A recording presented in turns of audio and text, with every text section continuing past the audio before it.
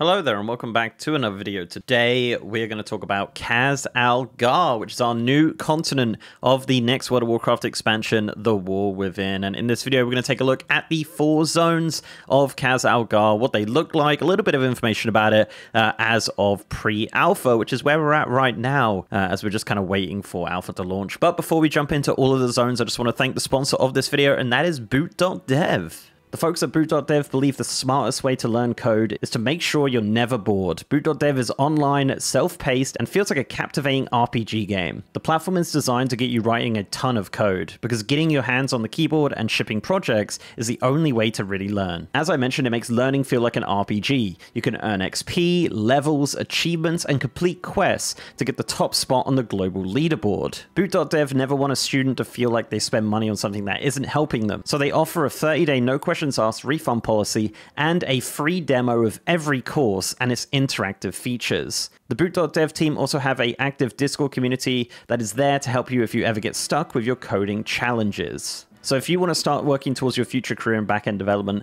click the link in the description box and use my code MrGM to get 25% off your first payment for Boot.dev. That's 25% off your first month or your first year, depending on the subscription you choose.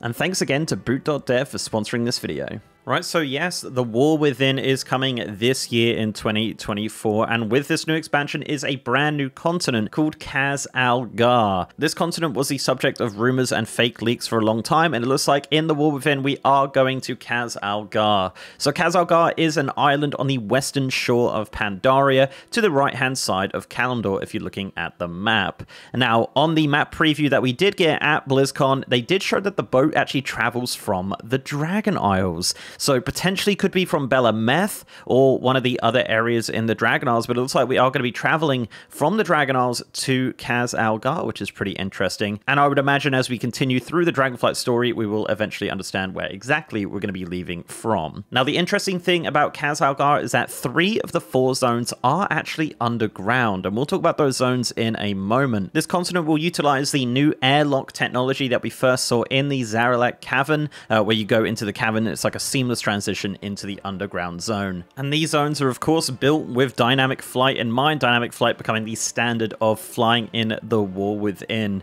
Now, according to Blizzard, these zones do not feel underground, so obviously we'll see what happens with that once it gets into alpha. So let's jump into the first zone of Khaz Algar, and that is the Isle of Dorn. Now, this is the only zone you will see on the surface of Khaz Algar. This is the home of the earthen surface dwellers. Now, I really like this zone a lot. I love that it's kind of like Stormsong Valley mixed with a bit of like dwarven architecture and like a 2024 art style that just looks phenomenal. Not only will the earthen be living here, but also some island natives, including some fire bees, which sounds pretty awesome, and some storm griffins at the area called the Stormwatch, which looks fantastic. Obviously, the storm griffin model is the model used for the collector's edition mount that you might already have. This zone will also feature the capital city of the expansion called Dorn. This is a dwarven city which looks phenomenal in all of the B-roll footage that we did see at BlizzCon and the promotional images. So Dorn is going to be the main city for the Horde and Alliance, so no doubt you're going to be spending a lot of time here in The War Within. The Isle of Dorn will also feature 3 delves, the Earthcrawl Mines, the Kriegvul's Rest, and the Fungal Folly, as well as 2 dungeons. You have the Rookery, which is a level up dungeon, and the Cinderbrood Meadery, which is a max level dungeon, which features those fiery bees we mentioned previously. Overall, I think the Isle of Dorn is going to be a really nice looking zone. I'm always a fan of like Stormsong Valley and Nagrand and zones like that, and the Isle of Dorn definitely fits that criteria with obviously the dwarven architecture as well. So yeah, that's going to be the first zone you encounter on Khaz Algar. So the next zone you'll encounter in Khaz Algar is the Ringing Deeps. Now, this is under the Isle of Dorn, and this is a huge underground mine. Now, what's cool about this zone is it sounds like there's going to be cracks in the roof to show parts of the Isle of Dorn, so not all of it will feel completely underground here. This is where you're going to encounter a lot of earthen foundries and forges and things like that. From the B-roll, it looks like a pretty dark zone, but it does have some light areas as well, which is really cool. You're also going to see a lot of kobolds down here. Now, there are a bunch of new kobold models in The War Within as well, and this is where their capital city will be, with their leader, the Candle King. So that's going to be a part of the Ringing Deeps. Now, the Ringing Deeps will feature 2 delves. It will have the Waterworks and the Dread Pit, as well as 2 dungeons, the Stone Vault, which will be the level up dungeon, and the Dark Flame Cleft, which is a max level dungeon in the Ringing Deeps. From the Ringing Deeps, you'll move into Hallowfall, which is your third zone in the War Within. Now, Hallowfall is a vast Hallow area in the earth bordered by an endless underground sea. Now, the one thing you're going to notice here is this massive artificial sun. Now, this is not the sword. I know a lot of people think it is, but it is not. It is not the tip of the sword. This is just a artificial sun crystal type thing that actually changes from yellow to purple, and when it does change purple, from the sounds of things, these spawns of the zone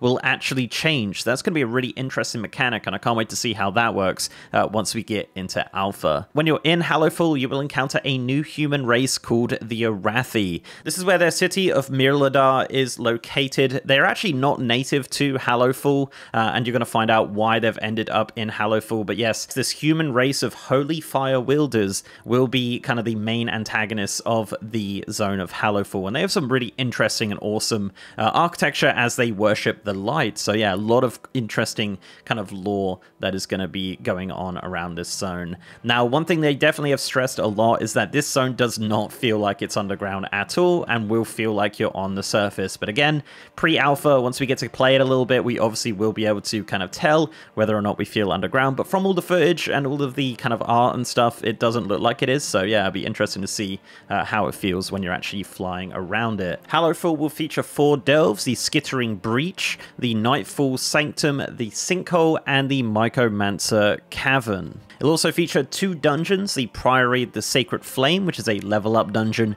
and the Dawnbreaker, which is a max level dungeon. And just after Hallowfall, you'll end up in your final zone, and that is Azj'Kahet. This is the deepest zone you'll encounter in Khaz Algar. Now, this is a sprawling Nerubian city, and a lot of the kind of assets and art style that you will see here look very similar to what we've seen in Wrath of the Lich King. But of course, updated 2024 graphics looks absolutely incredible. But yes, you're going to encounter a lot of Nerubians in Azj'Kahet. Now, these Nerubians will be gathering the black blood of the old gods in this zone, and you'll find out more about that once we get through the questing and the story of Azj'Kahet, as this is the final zone of Khaz Algar. Azj'Kahet will also feature 3 delves: the Spiral Weave, the Rakrethan Abyss, and the Deepwalker Hold, as well as 2 dungeons: the City of Threads, which will be a level up dungeon, and a max level dungeon called the Old City. This is also going to be the location of your first raid, the Nerub'ar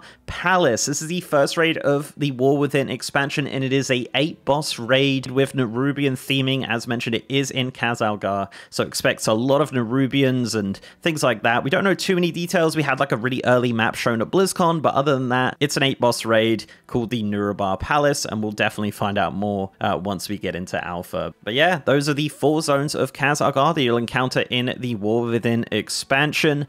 They look pretty great. They're all very unique. I am a little bit concerned about them being all underground, but I think from what we've heard from Blizzard at BlizzCon and various different interviews, they're pretty confident in the fact that it won't feel like you're kind of trapped underground the entire expansion. But, you know, this is pre-alpha. We've got quite a lot of footage and images and things from BlizzCon. It is really nice to be able to see all these zones and things like that. But yes, obviously, once alpha launches, we'll be going a little bit deeper into these zones and the stories and things like that, which I'm very much looking forward to. But yeah, there you go, guys. Thank you very much for watching. Let me know what you think of Khaz Algar as of pre-alpha. I love the look of the Isle of Dorn. I feel like that's already going to be my favorite zone, but we'll have to see. Hallowfall also looks very, very nice. So alpha coming this spring, so not too long to wait now, and as you'd expect, more content will come from me once the alpha launches. So thank you very much for watching, guys. If you like this video, please do leave a like on it and subscribe to the channel if you haven't already. If you want to support me outside of YouTube, I'm also on Patreon, and I'm on Twitter at MrGMYT, and I have a partner Discord channel as well. And as mentioned, I am streaming on twitch.tv/MrGM. If you want to see me stream World of Warcraft, Dragonflight, Dragonflight PTR, the War Within Alpha, Beta, all that good stuff, guys, I'm over on twitch.tv/MrGM every single day. And with that, guys, I'll see you next time.